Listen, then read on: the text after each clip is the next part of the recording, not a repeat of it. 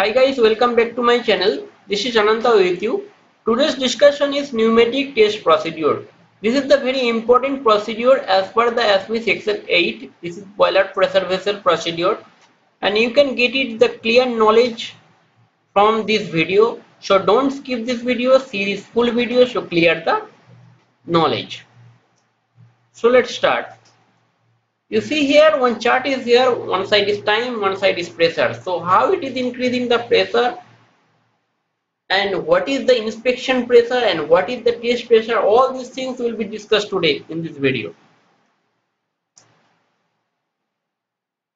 Before we start this video, just I want to say one thing. My name is Ananta Win. Experience is almost 14 years experience in India and Gulf.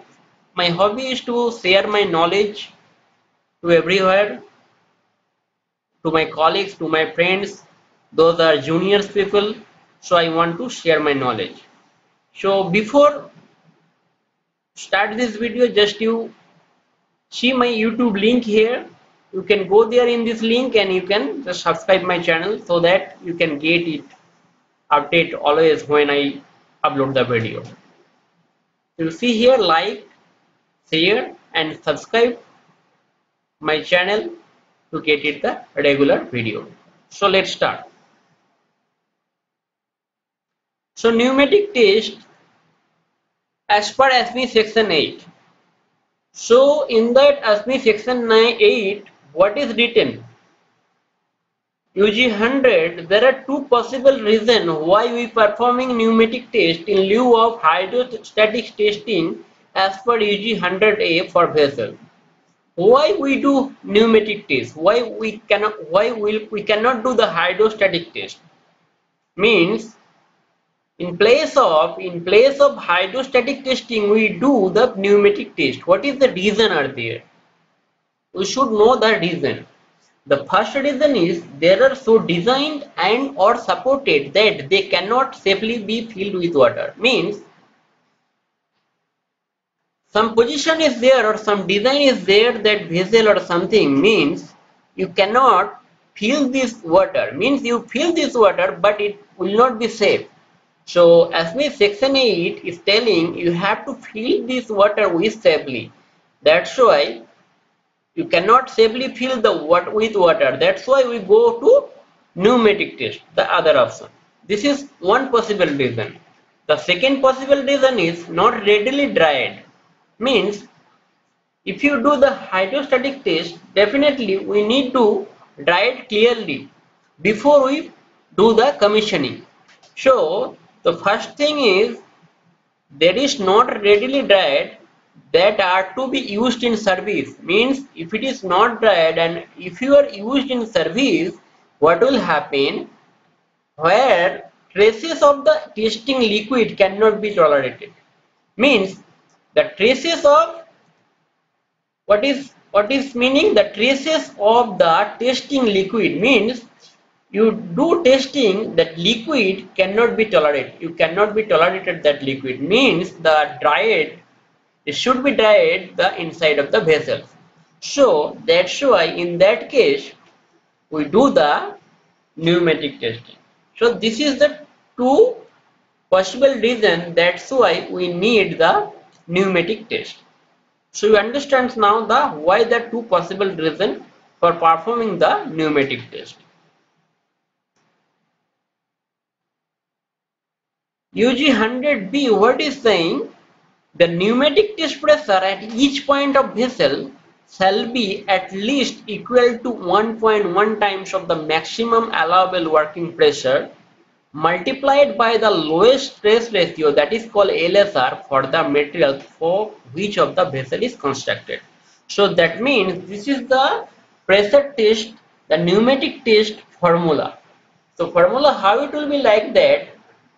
What is telling the pneumatic test pressure, that is called the PT, means one shall be at least equal to 1.1 times is MAWP, that is maximum allowable working pressure. Means 1.1 into MAWP into multiplied by lowest stress ratio, that is called LSR, for the material for vessel is constructed. That is ST, LSR is ST by SD. ST means permitted stress value at the test pressure, and SD means permitted stress value at design temperature. So two types of stress is there. One is stress value for the test pressure, another is stress value at the design temperature. PT means minimum pneumatic test pressure, MAWP is maximum allowable working pressure. So you understand now the formula is coming from this pneumatic test, what is mentioned in UG 100B. So the formula is coming, it is PT equal to 1.1 into MAWP into LSR ST by SD. So this is the pneumatic test formula. So you understand now the pneumatic test formula from this above paragraph. Note is very important, the bolting shall not be included in determining of the LSR. So in the LSR, the stress ratio, the bolting is not included. Now we do the pneumatic test for the boiler. So what we do, what is the step we have to follow? You can see in ASME section ASME 8 section 8 division 1, you can see UG 100D, the step 1, it is there, the pressure in the vessel should be gradually increased to 50% of the required test pressure. Means the pressure, if it is 50 MPa, then the pressure should be grows past 25, means 50% of the required pressure test. So you understand the pressure of the vessel should be gradually increased and it should be 50% of the required pressure test. Step 2, after that test pressure shall be gradually increased to 50%, then the pressure 1/10 of the test pressure until equal to test pressure. Means every step you have to go 0.1%, 0.10 means that is for 1/10 of the test pressure you have to go in each step until equal to test pressure. This is the step 2. Step 3, so I will explain in the next page. I make a graph for this, it is very clear for you. Step 3, maintain the test pressure for a certain time, that is holding time as per the standard or client requirement. Means you reach the test pressure, after that what will happen, you have to maintain the test pressure for a certain time, holding time as per the standard or client requirement.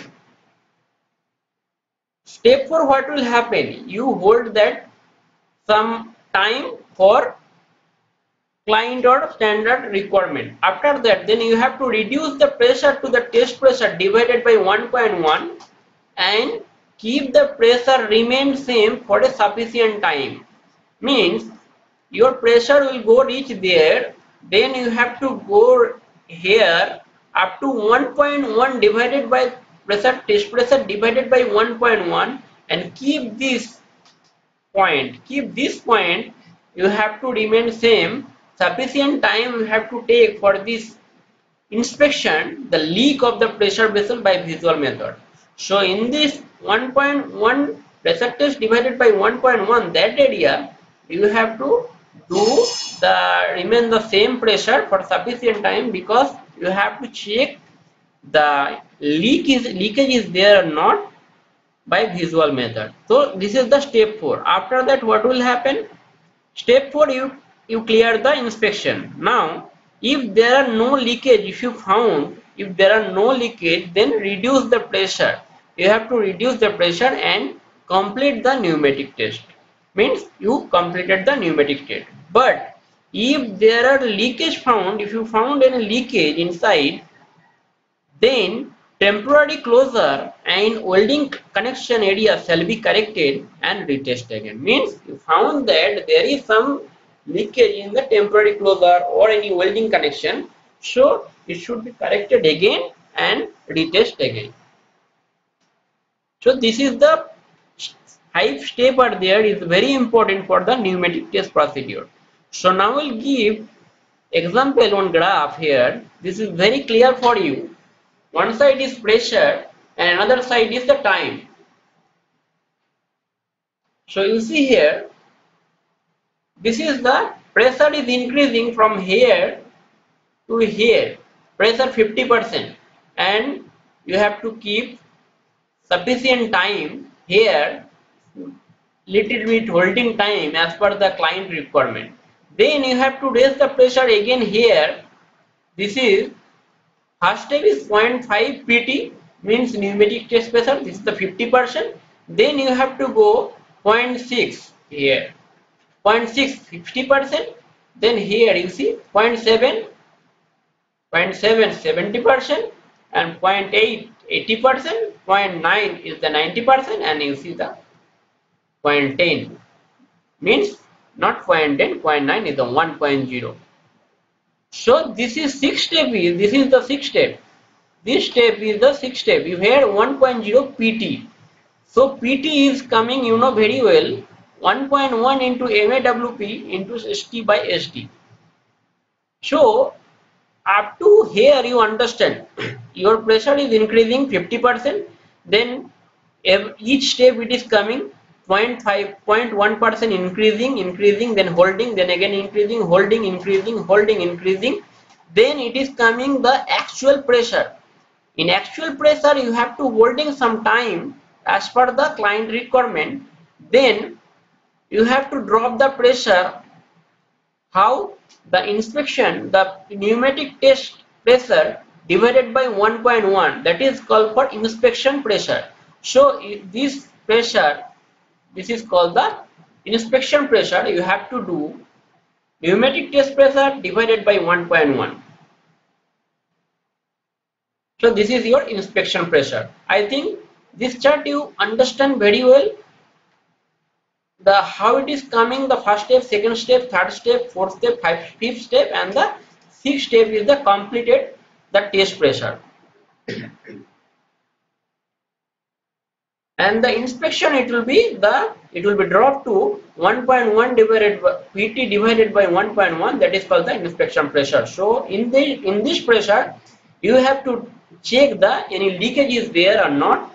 If there is no leakage, then you have to drop this pressure from here to here directly here, and you will complete the test.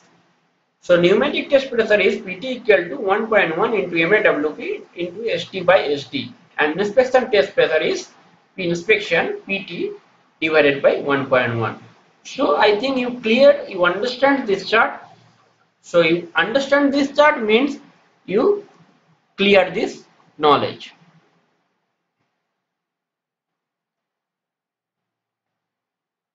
Now NDT examination of welds on pneumatically tested valve. So what is the NDT examination is required for pneumatically tested valve? If you go UW58, it is clearly mentioned on welded pressure vessel to be pneumatically tested in accordance with UD 100. So before you go, prior to go pneumatically tested, you have to do the NDT examination. So in NDT examination, what we will do, in where it will do, what in which area we need to do pneumatic test. You see, weld shall be examination before the pneumatic test is performed.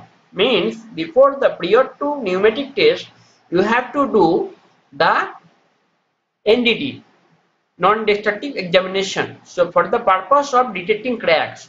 So what is the purpose of NDT? So the purpose for the detecting the cracks, where we have to check this NDT. One is all weld around opening.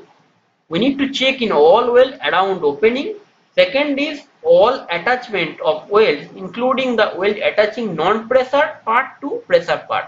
So if there is, you found that some non-pressure parts to pressure part is joining is there with all attachment weld having a throat thickness, you found that greater than 6 mm, definitely we do the NDT examination prior to pneumatic test.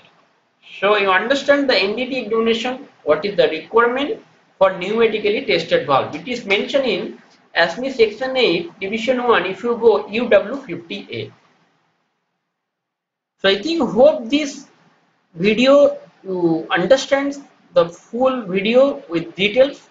If you have any doubt, just send me a comment in comment box so I can explain to you. Thanks for watching. Please like, share and subscribe my channel to get the regular videos. Thanks a lot.